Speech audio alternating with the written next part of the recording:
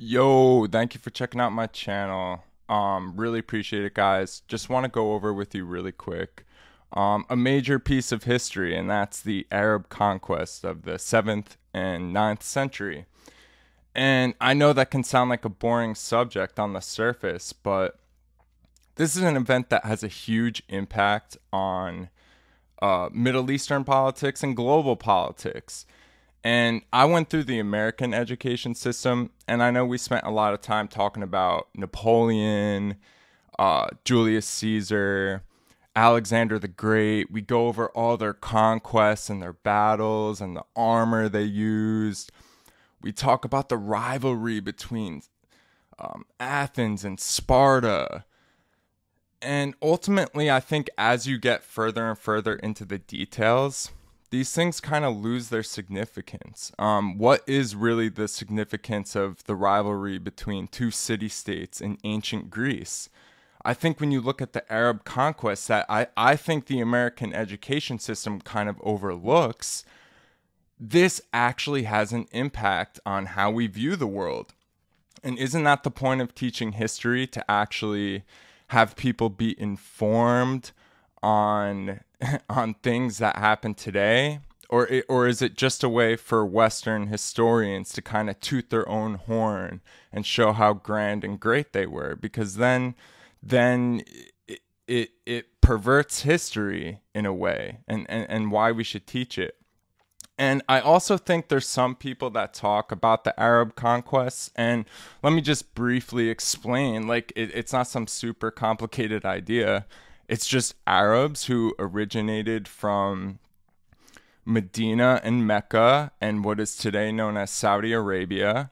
And they came about right after the religion of Islam had started.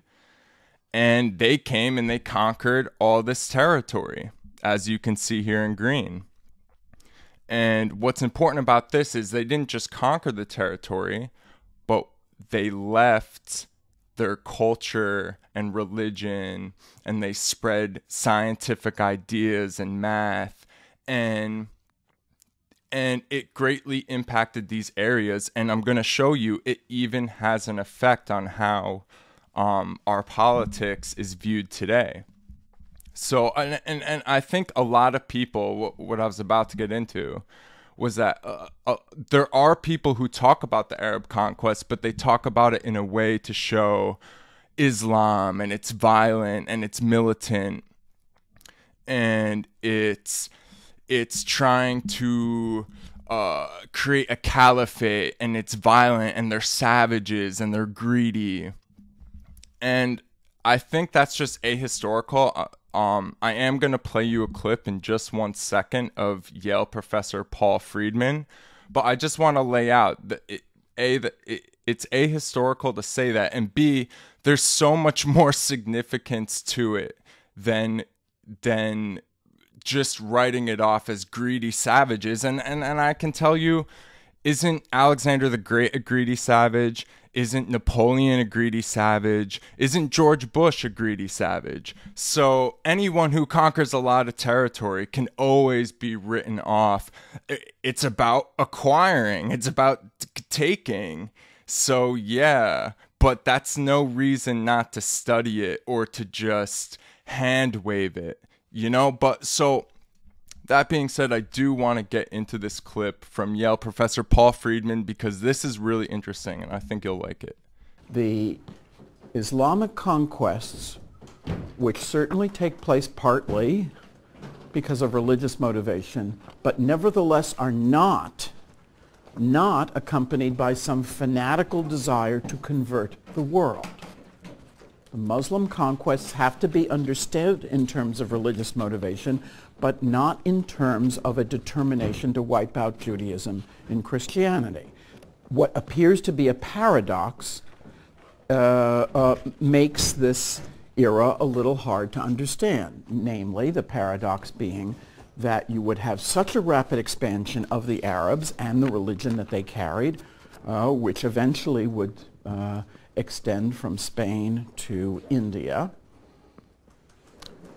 And at the same time, that the Islamic population would be a minority in most of those conquered regions for centuries, that there is not a demand for the conversion of the population to Islam, and that although the conversion does take place in many, even most parts of this imperial caliphate, it doesn't take place immediately, and it doesn't take place under great pressure. All right, so you can see from that video that, yes, the Arabs conquered all this territory, and yes, besides for Spain, pretty much all this area in green, obviously, when you get to this part near Turkey in Europe, it becomes more complicated. But most of this area you see in green is Muslim today. And it's not because they were forced to convert, but they eventually did for various reasons that will not be explained in this video. But I think the first place to start is Persia.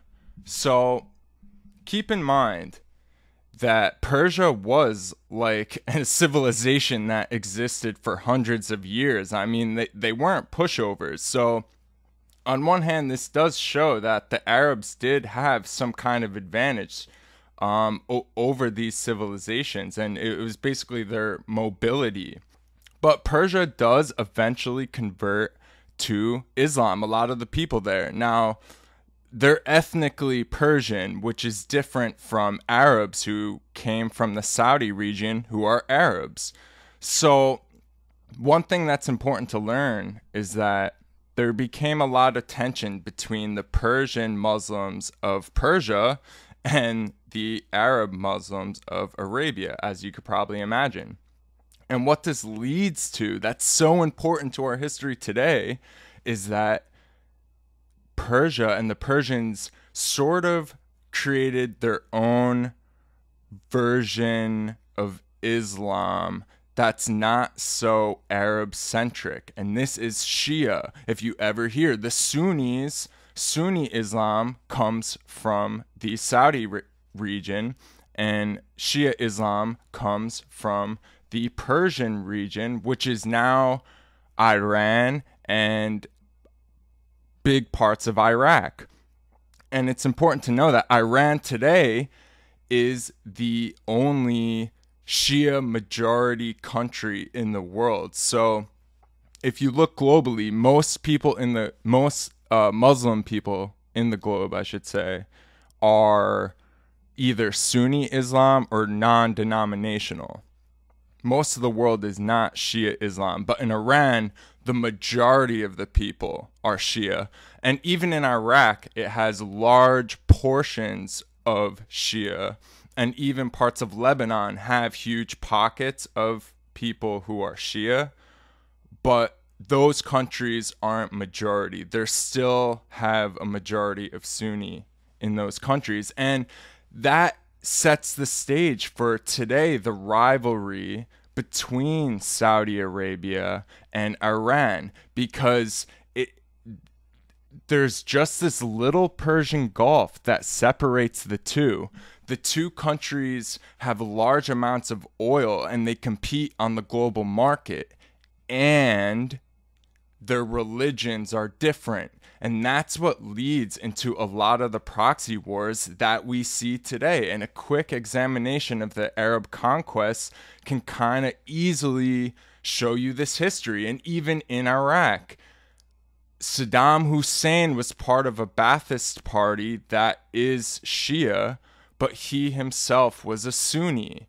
And he was seen to have oppressed the Shia populations in Iraq, which also leads to a lot of turmoil. So we can see, as you hear, a lot of the turmoil in the Middle East today can be traced back to the Arab conquests. And another place on the planet that this really impacted too was India. They brought Islam to India. And if you know, in 1947, tensions between Muslims and non-Muslims, or mostly Hindus in India, the tensions became so great that there was actually a partition in 1947 that separated India, and that's how Pakistan became a country. And if you know about a region that's part of India, but right between Pakistan and India, there's a region known as the Kashmir region, which it's part of India, but still the majority of the people who live there are Muslim. And there's huge tensions on the border between Pakistan and India that happen today that can all be traced back to these Arab conquests. Even another thing too, like the Arab conquests make their way north.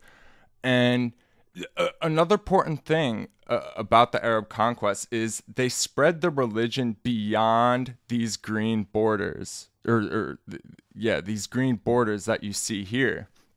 If you look today, Indonesia is actually the country with the largest Muslim population in the world. Most Muslims in the world are non-Arab. If you look, this is how you get in Eastern China a Uyghur population that people say is discriminated against by the CCP. So, all of that can be traced back to the Arab conquests. And yeah, even people in the Baltic regions, Islam did make its way to Western Europe as well. But one thing, it even highlights Spanish history, because if you see all these countries did end up becoming Islam, well, what happened here in Spain? And in Spain, when you really start to study their history, they have a Spanish Inquisition. They seems to be a country that has a lot of religious intolerance, and I think it's the 16th and 17th centuries, Spain pretty much outlaws Islam. So that's the only reason that it doesn't really exist there today, but it did. It did after these conquests, and it does shed a light on Spanish history as well. You can see this North African region. This is where Libya, which NATO has invaded, I think in 2012. Algeria, Egypt, these northern African countries also have huge predominant Muslim populations. As you go further south in Africa, the Muslim population goes down. But, this has an impact on our history too in many different ways. Like, one of them could be that, you see Malcolm X, you see Kareem Abdul-Jabbar, who I think is one of the greatest basketball players of all time. They converted to Islam as a way to sort of reach their African roots, or what they felt was reaching their African roots. And that for all they knew, their ancestors were Muslim. They weren't sure because they felt they had their history taken away from them. What they're referring to is these Arab conquests and the possibility that maybe their ancestors were Muslim. And that is literally why they changed their name. So you can see that it even has significance beyond just the area that it conquered. So I think this is all really important. And one final word on this is that I think when I really started studying foreign policy, the one thing that really stood out to me was that the Middle East is put into this giant box where everyone is just an Arab Muslim riding around on camels, living in mud houses. They all, they're backwards. Their religion teaches them violence. And I think when I started really studying the Middle East, you see how complex it is of different cultures and different ways of, they have different politics and different governments. And the sooner you put them all into a box, it's easier to invade Libya, Syria, Afghanistan, Iraq. in some ways Iran, because you can sort of attribute the crimes and ideas of one to all of them, and they all sort of get put in this box of there's Hezbollah, there's Saddam Hussein, there's Osama bin Laden, and the sooner you put all this area into just one box, that's how you get to invade each country individually. The second you start separating the politics and the people and the ethnicities and the beliefs and why things are the way they are, I think that's the knowledge you need to understand that it's not so easy to just start dropping bombs on all these different countries. And we actually need a foreign policy that's intelligent and somewhat en route with the history and these people. And don't we have a responsibility as citizens, if our government is going to meddle in the politics of all these countries, that at least we get some kind of understanding of their history? And I think just this quick map and just a quick gloss over, and there's more things you can add, but it's just important to know that this event happened in history and this is why things are the way they are. But anyway, I'm going to have a lot more videos coming out. So I know I took a little bit of a break there. Really appreciate everybody, and have a good rest of your day.